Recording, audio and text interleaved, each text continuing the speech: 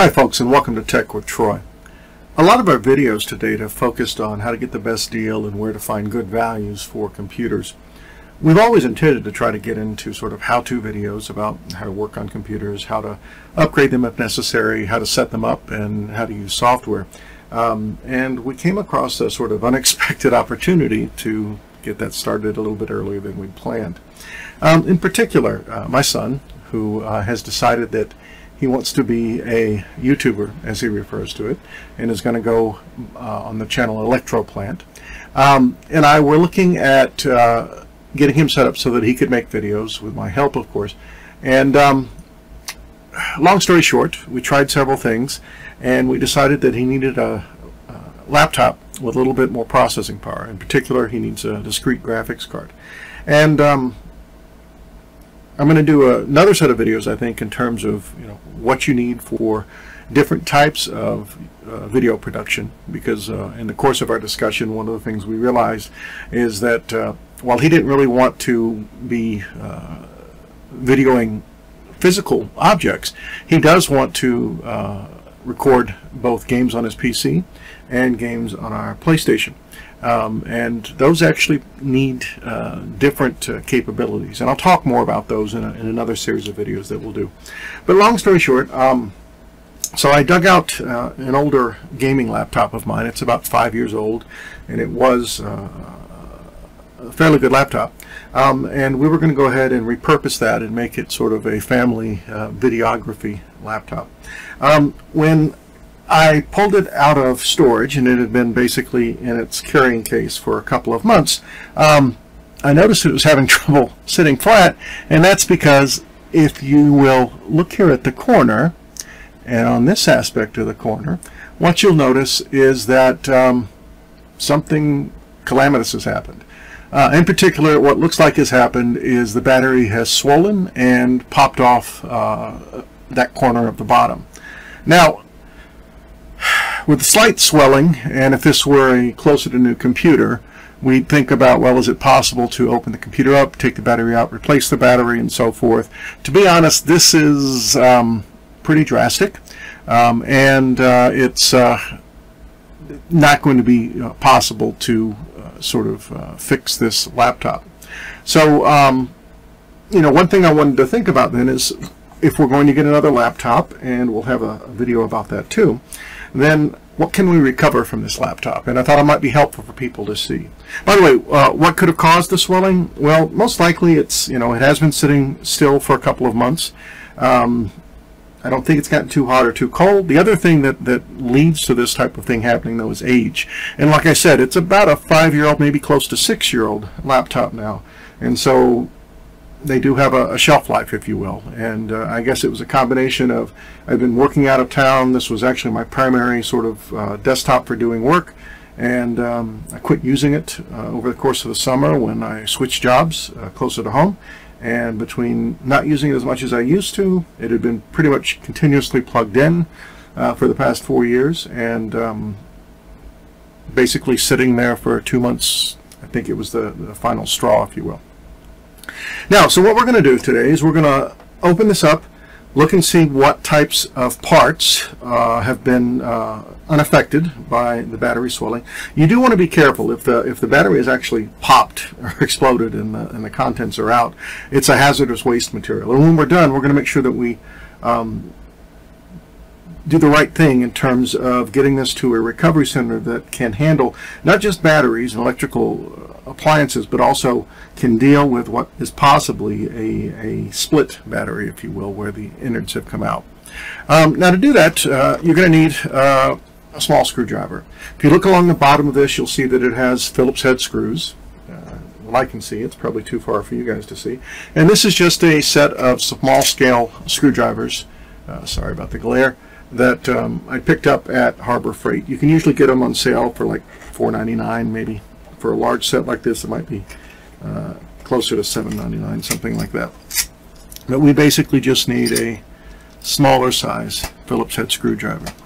And there are a heck of a lot of screws on the bottom. Now, some of them, and it's a little bit difficult to see, but you guys can see the indentations there. Some of them are right along the periphery, and I don't know that we'll need to take those off.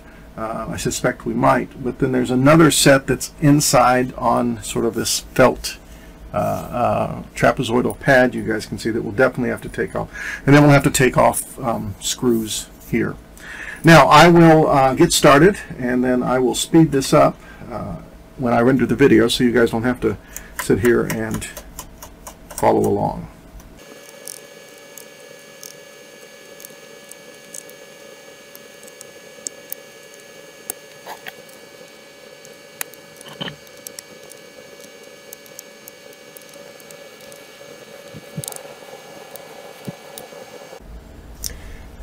Okay, folks, did wind up having to take the screws off on the spine here, and it's actually best to completely remove the screws if possible.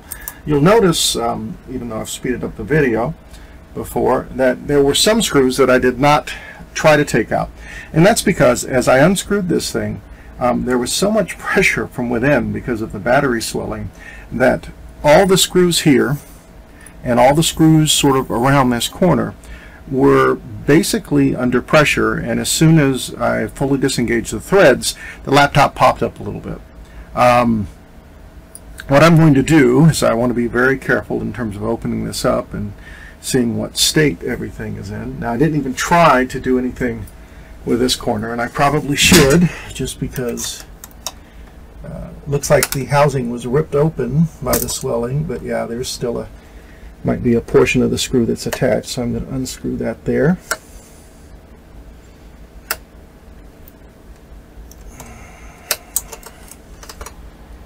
Now, normally when you're unscrewing a bottom of a laptop like this, depending upon whether it's intended for you to actually be working inside it, all the screws are usually visible, but you might find, there, that screw just sort of released, you might find that particularly on some smaller or cheaper laptops that they do double purpose. What they do is they hide a couple of the screws underneath little rubber feet on the bottom.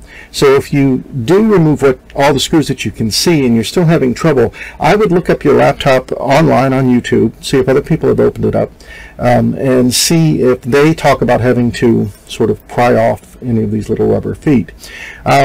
I prefer not doing that because you don't have to glue them back on when you're done, and a lot of times that's actually precluded me from working on cheaper laptops because I just don't want to mess with it at that point. Now, like I said, some of these screws I can't really get out, and that's because when I released the pressure, the top popped up. Here, I can press down on the top. The top popped up, and so the screws, in a sense, are still recessed. So again, I'm just going to be very careful as I try to take this stuff off. Now, once you've got the screws off, and here, since it's already been popped open for us, it's going to be a fairly simple process then to pry the bottom off. But what you'll find, a lot of times, in addition to the screws, there's internal clips, sort of like the clips that are on car panels or something like that, that you basically have to unsnap. Now, there are, I'll call them little rubber pry bars, or cell phone tools, sometimes they're referred to, that you can use for doing that. The other thing that I found handy, though, is that if you take an old credit card, or this is a gift card for a local ice cream chain, if you take one of the firmer gift cards, what you can do, and I'm going to do this away from the corner where the battery has swollen, is you can, using your fingernail, sort of pry up just the corner, and then slip your card in there, and then just slide it down while pulling up, if you will. So slide it down the crack while trying to pull apart, and it might be that, there you go. The snaps on that side, or the clips, let go. But like I said, if you have trouble, just sort of slide that along as pulling up, and there might be several clips on a side, and you'll have to pull one up, slide the card in a little bit more, and so forth. Now we're going to go back around to this corner where the troublesome battery is. I'm actually going to keep my fingers away from that. I'm going to try to pry up right here. Yeah, it actually feels like it's sticking down there. Looks like from underneath. Here, let me go ahead and just pry this off. Yep, so as you can see, that battery has swollen a good deal. Now, luckily, since I make extensive use of Dropbox and other things for storing work files, I didn't lose any data when this thing died. There are probably some game save files or something, and as you can see, so let me talk about what the different parts are.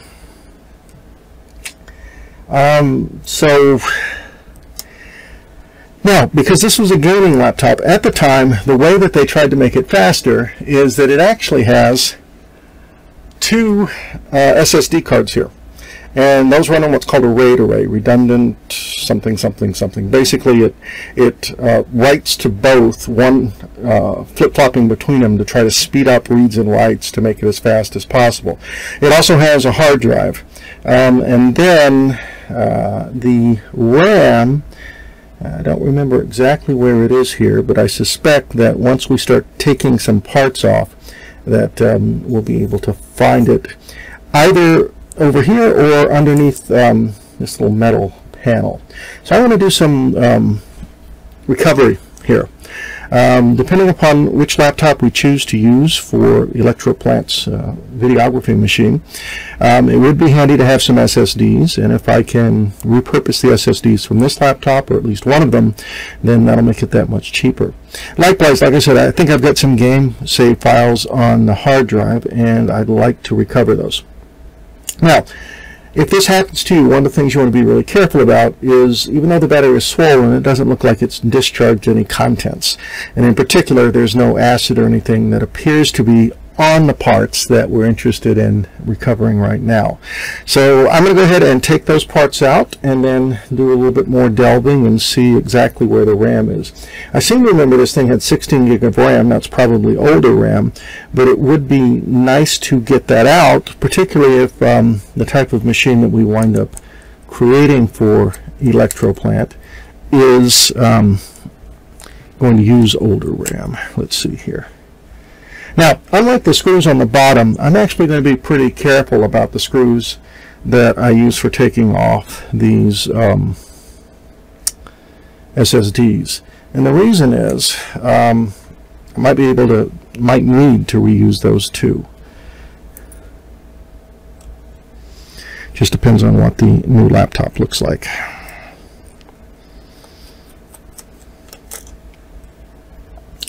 Now that one slipped close to the battery. Now you'll see that they really didn't intend for you to do this often. There's some tape here holding some of the components in, and the screw for that SSD actually slid a little bit closer to that battery, which again, I'm being a little bit paranoid, but I want to stay clear of. Now there is a wireless card here. Wireless cards tend to be pretty standard size. I'm not going to mess with it. It's too close to the battery for my liking. Now for the hard drive, let's see. Looks like it is mounted with screws. You know what? Let me take this tape off first, and then we'll get a bit. Oh, it's not just tape. I think what that is it's like a little buffer. It's just basically padding. Let's see here.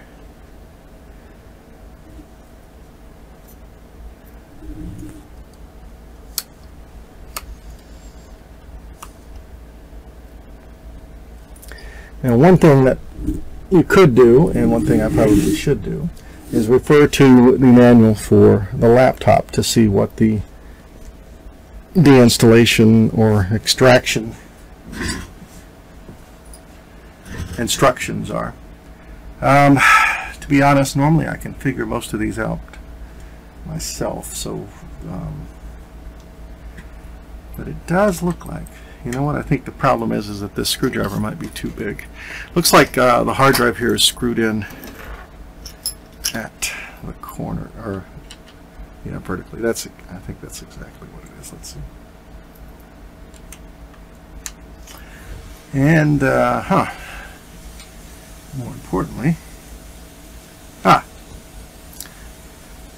so what I was about to do there was actually take the hard drive apart, and I realized, no, that doesn't make sense.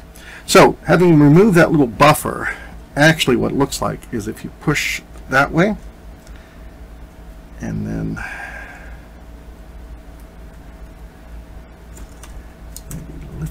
lift up and pull, then the hard drive comes out. So what I was looking for is, a lot of times they have a little tray, and they do have a tray here, but the tray is actually attached to the chassis itself, so it's just a matter of sliding it in, and then the keyboard, which would sit on top of this, will hold everything in place. That little buffer there, which has some padding in it, would basically keep it from jouncing around much. Now, the question is, where the heck is the RAM here? And like I said, I suspect that it's probably underneath here, underneath this metal part. So let's take a look.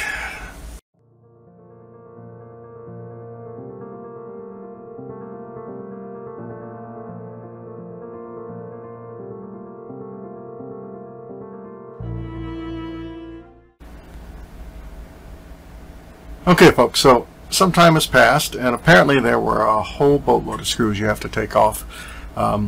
It looks like, and I wound up taking screws off the two fan assemblies, had to disconnect all of the modules that sort of link into this metal plate, and that metal plate is actually part of the backing for the motherboard, I guess is the best way to describe it. So now that we've done that, it looks like this whole thing, and I need to disconnect these cables here. Again, if this was something we were trying to recover, we'd have to pay a lot more attention to the steps involved. But we're just going to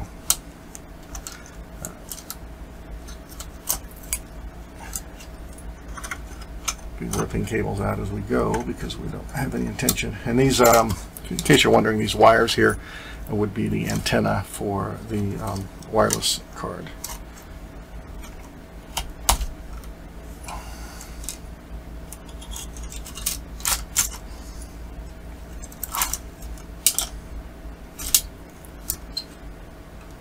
Okay, and there we go. So the RAM is basically on the motherboard. Now, to be honest, I haven't opened up, I've never really had a gaming laptop before this one. I've not opened up a lot of the gaming laptops, but given the sort of density of stuff and the fact that they have a lot more requirements for thermal cooling, they're more complex than normal laptops. Normally, if you open up a laptop, most laptops are designed that to make it fairly easy for you to replace both the RAM and the storage. Here, the storage was very straightforward. This one, to be honest, I must have bought this thing with both of the RAM slots fully populated, and I'm glad, because I would not have wanted to have tried to take this thing apart back when it was fully functional. Now, to release the RAM, you'll see that there's two sort of black strips. They're sort of rear ends are facing each other. If you take up from those black strips, there's little metal arms, and if you pull out on the arms, then the RAM chip will sort of pop up at a 45-degree angle. Now, this RAM looks like it is probably DD3 memory. So some cheaper laptops and some slightly older laptops will still use it as PC3L, which means that it's low wattage, intended for laptops, DDR3. So some cheaper and older laptops will use DDR3. So depending upon what we find when we get a replacement for our proposed YouTube videography machine, we hopefully might be able to use those. And each of these DIMMs are 8 gig. So that's 16 gig of RAM. The two SSDs are each 128 gig of RAM. If we get something that has a slot for a M2 SSD but doesn't have one, or if we get something that can take that RAM, we can certainly repurpose that. Okay, now like I said, one of the things that we're going to be careful to do is package this up so that the battery won't leak into the environment. In case you're wondering, I'd even got to the point of pulling one of the stickers off the bottom of that metal bracket that the motherboard is sort of attached to try to find out if there were more screws. So what this little white stuff that I'm picking up is basically scrapings of that label, because I was trying to look under it and figure out why the heck it didn't want to come up. Now, so in general, what this points out is that when you're going from one laptop to the other, things you might be able to reuse would include your storage, both spinning drive, hard drive, and SSD, and then possibly memory. To be honest, if you don't upgrade your laptops very often, and as I think we'll find with these materials here, I'm not sure we're going to be able to reuse them. The DDRs, the RAM, we might, but I suspect that just about any reasonably somewhat new machine that we pick to be the videography machine isn't going to use DDR3 RAM. It's going to use the newer DDR4 RAM. And DDR4 basically runs faster and in some cases uses less voltage, so it's a sort of a win-win situation to go with that. You can't really use DDR3 in motherboards or laptops that are designed for DDR4. Likewise, SSDs have come down in price recently. Now this is a nice, this looks like a 2242 storage module. So it's a nice size for still being able to fit into a lot of laptops out there, but with it only being 128 gig, we can get like a 256 or 512 gig SSD for probably 40 to 60 bucks. So I don't think we'll be reusing that much. Likewise, the hard drive here, I believe, yep, it's a 1 terabyte, and hard drive sizes have sort of plateaued over the past few years. That is, about 3 years ago, they started making 2 terabyte hard drives that would fit into laptops. They haven't really gotten them up above that capacity much, but a 1 terabyte hard drive, you can get a 2 terabyte hard drive for 40 or 50 bucks. And so reusing this in and of itself isn't going to be that important. But like I said, I've got some game saves that I might want to keep to make videos for one of my other channels for. So I'll definitely hook that up to an adapter and see if I can copy files off of it. Okay, I hope this has been informative, and the next video in this series will probably follow on after we do a boxing and first looks of the machine that we get for videography, and discuss whether any of these parts could be used in that machine to make it any better. Thanks for watching, and as always, we'd appreciate any likes, and if you could subscribe to our channel, we'd appreciate that too. Take care, and welcome to 2019, as I'm making this on January 1st. Bye.